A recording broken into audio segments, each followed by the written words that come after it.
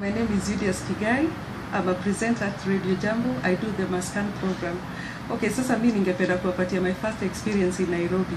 My first experience nilikuja kuishi na rafiki yangu. Na huyo rafiki yangu alikuwa anaishi Githurai 45. So what happened one time, because I was in school, I was schooling at Kenya Institute of Mass Communication. Sasa siku moja nikakutana na jamaa moja. Akaniambia kwamba yeye ni prophet na angenisaidia kuongeza pesa, yani to multiply. And I knew that my friend alikuwa amewacha about 10,000 shillings in the house.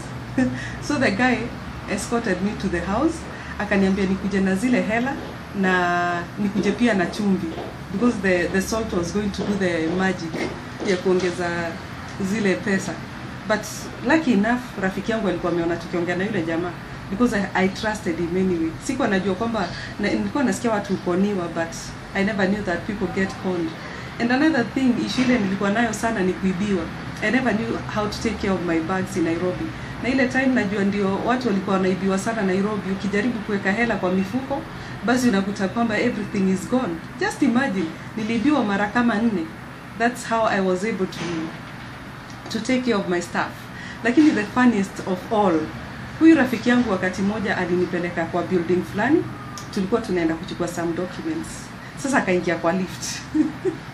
And this guy was telling me, "Swingie." So I was wondering, should I follow you in the toilet? Nilikuwa nafikiria ni choo. So nikachungulia, the guy was like, "Kuja, swingie." And then nikarudi nikajua kumbe ile ndio lift. Yenyewe I was so scared when I was in that lift. Tulikuwa tunaenda 4th floor. Yeah, hizo ndizo experience ile nilikuwa nazo. Funny, yeah? I was so green. Lakini sasa at least I thank God that niko pale niko kwa sababu yake.